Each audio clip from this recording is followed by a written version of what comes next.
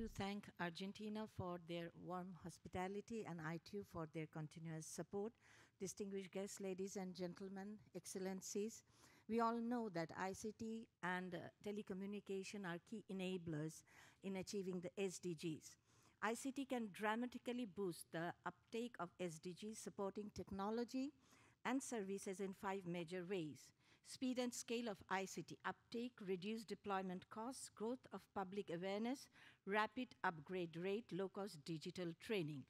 Digital Bangladesh is an integral part of Vision 2021 of the present government led by Honorable Prime Minister Sheikh Hasina, which aims at introducing e-governance, encouraging science and ICT education, promoting ICT education development, attracting foreign investment, ensuring regional and international connectivity. The Vision 2021 Digital Bangladesh concept, the 6th 5-year plan, 7th 5-year plan, all are actually aimed at achieving SDGs in the national perspective. Some of the successful initiatives undertaken by the present government are the UDCs. We have 5,257 UDCs, which are providing 116 public and private services, which has already provided 5.7 million services. It has created entrepreneurs, and the entrepreneurs has till so far earned 32.95 billion US dollar. So the UCDs actually has ensured that the underserved population can have access to information and also different services offered by the government. We have converted amongst 9,886 post offices, 8,500 post offices into post e-centers, which has created around 17,000 entrepreneurs, amongst whom 8,500 are women. So we believe that the already built post office infrastructures, maximum utilization can ensure digital literacy, entrepreneurship development, and banking for the unbanked population of rural areas, and thus reduce digital divide. E-commerce is also fruitful in achieving inclusive and sustainable economic growth. E-agriculture is promoting sustainable agriculture. We have successfully biometrically verified SIMs, and now we have a national database. E-learning ensures inclusive and quality education for all. For example, multimedia classrooms and digital labs, teachers portal, free books for visually impaired ones, training teachers to create digital content, and e-health initiatives like 24-hour mobile healthcare services, which are available in district and sub-district headquarters and hospitals, creating peer group of adolescent girls to promote adolescent health and hygiene just with the help of a smartphone and laptop. Pregnancy health advice through SMS ensures access of marginalized population to health care.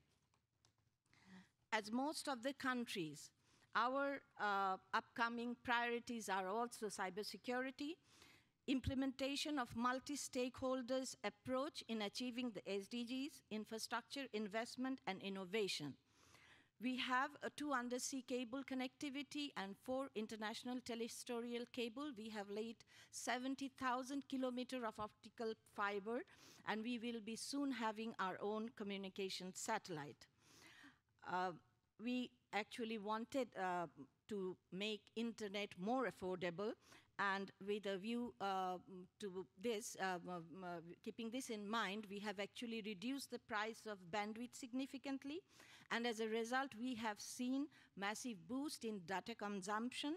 For example, our domestic data consumption was only 0 in 2006. It has gone up to 40% in 2017. And broadband penetration was 0 in 2009, and it has gone up to 20% in 2007. Though our target is 100% teledensity, 65% internet penetration, including 40% broadband penetration. To increase smartphone penetration in the country, the government has recently allowed tax exemption. As a nominal tax has been imposed, and I have just recently, before coming here, I've inaugurated the first smartphone manufacturing plant in Bangladesh. To attract foreign FDI, Bangladesh government has investment-friendly policies. A2I is working in the innovation sector of the government's Digital Bangladesh vision, and they have so far 12 women-focused and 13 women-led innovation projects, which is 1/3 of the total innovation projects undertaken. At the same time, before concluding my speech, let us also give importance to women and elderly populations' basic ICT knowledge, because life expectancy is increasing. We have a huge elderly population, and we cannot leave them behind, because we must not forget our motto that no one is to be left behind. We are the member of ITU since 1973, that is right after our independence. So we are tested, trusted, and it's a long friendship. We have been elected by you as a council member since 2010, and we hope to continue our journey with you in future. Thank you. Thank you all. Joy Bangla, Joy Bangabandhu. May Bangladesh live long.